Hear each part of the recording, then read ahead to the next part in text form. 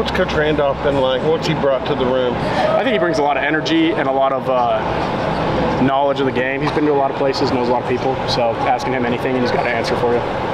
How good is this defensive line? When you look around that room, and like Walter Sheet came back, I thought he took that medal and was gone.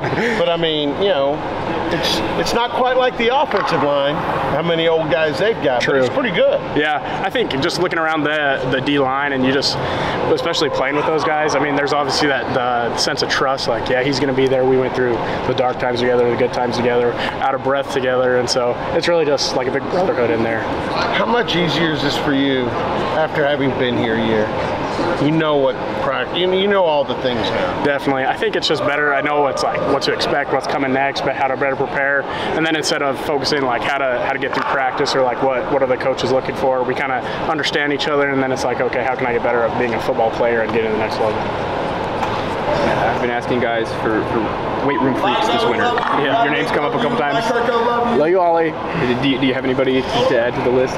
You know, there's a new guy, Armstrong. He came in. What about him? I mean, he's a beast. He came in benching, I think, 700 pounds. I'm just playing, but yeah, benching a house, you know, squatting the same, and he's just a fun guy to watch in the weight room.